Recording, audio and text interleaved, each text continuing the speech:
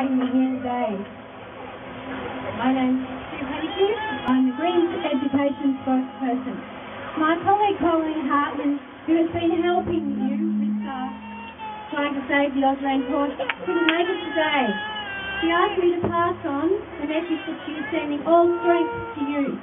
We will do everything we can to support the community campaign to save the diploma of Auslan. The Greens see the loss of the Auslan course as symbolic of the government's cut to TAFE, because the Auslan diploma is a course that connects people and is unlikely to be provided by a private college. Diploma of Auslan students can also go on to further studies, as we heard Maria say, and become interpreters or other highly qualified professionals. It makes no sense to cut a course that puts people in work, especially when that work is essential for human rights. The TAFE system suffered from underinvestment for more than a decade, more like 2 decades. It took a heavy blow when the former Labor government removed concession fees for diploma and advanced diploma courses. This went against the philosophy of TAFE, which is to provide accessible, low-cost training for all who need it, despite their background and their circumstances. Now Mr. Bailey is losing $300 million from the TAFE system, but he will spend $700 million or more on a new jail. The Greens will ask the Minister to change his mind about Auslan. Now that he knows that a New South Wales provider cannot provide a diploma of Auslan, we will ask him to keep the Kangan course going.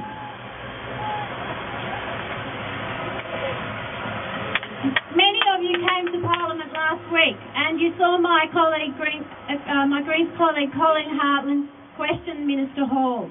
If you enjoyed her skills, thank a TAFE teacher. Colleen came from a disadvantaged background and left school early, but she was able to go back to study at St Albans TAFE when she was 40, and this enabled her to obtain a more fulfilling and better paid job. And Colleen's story is typical of hundreds of thousands of people who have found a better pathway through studying in our public TAFE system. One of the most damaging cuts to TAFE has been a 25% cut in the differential that is paid to TAFE in October last year.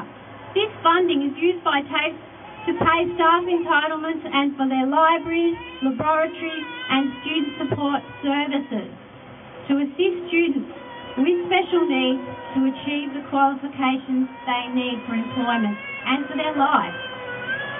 Private colleges do not have these requirements. Students like Colleen are only able to make it through the courses because of the support services, and funding for that has been cut from TAFE. There will be many job losses in the TAFE system, perhaps as many as 1,500 jobs will go. This will be a huge personal blow to every one of those teachers, and the loss of so many experienced and dedicated teachers will be a blow from which our TAFEs may never recover. When the government says there will be no frontline jobs loss, remember the Kangan Institute. Remember administrators like Julian Hurton, who care so deeply about their students that they have bravely spoken out publicly. His job will be one of the 150 to go at Kangan. I hope that we will see you again in Parliament next Wednesday when this is debated. We will do all we can to persuade the Minister to change his mind and reinstate the diploma of Auslan at Kangan. We have written to the President of the Upper House to ask permission for an Auslan interpreter to be there in an official capacity. I don't want to get anyone's hopes up about there being an official interpreter, but we are asking for that because it would be an historic occasion that would underline that education in Auslan is essential for equity and social inclusion.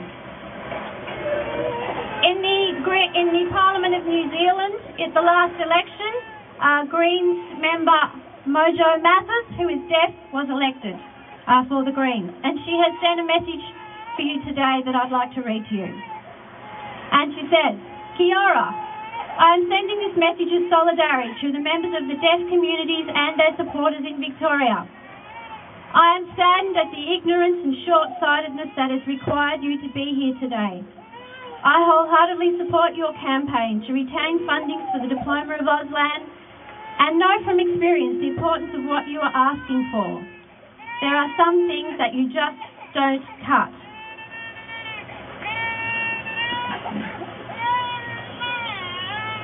She says, there are times when numbers and cost-benefit ratios need to come second place to human rights in decision-making. Accessibility is a human rights issue. All over the world, access to sign language and interpreters is fundamental to the deaf community to ensure their participation in society. Interpreters provide the key link between hearing and non-hearing communities through the medium of sign. Cutting courses in sign language will have the effect of strangling participation in society for the deaf. Although I myself was not brought up with sign language, my life was changed when my hearing children came home from school very excited, having been introduced to New Zealand Sign Language by their teacher. As a result, I was inspired to learn more about a beautiful visual language that speaks to me in a way that no spoken language does.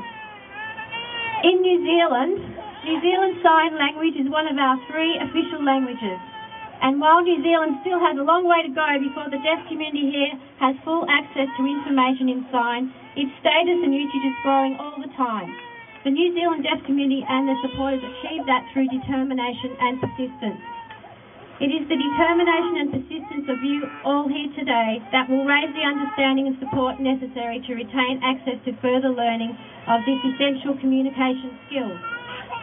Article 24 of the UN Convention on the Rights of Persons with Disabilities explicitly states that the state shall facilitate the learning of sign language and the promotion of the linguistic identity of the deaf community. Australia has ratified both the Convention and the Protocol. I would argue that you have a very strong case that your state is in breach of the Convention by cutting this course. I wish you all the best in your campaign to have the cuts reversed. Kia kaha, be strong, Mojo Mathers MP.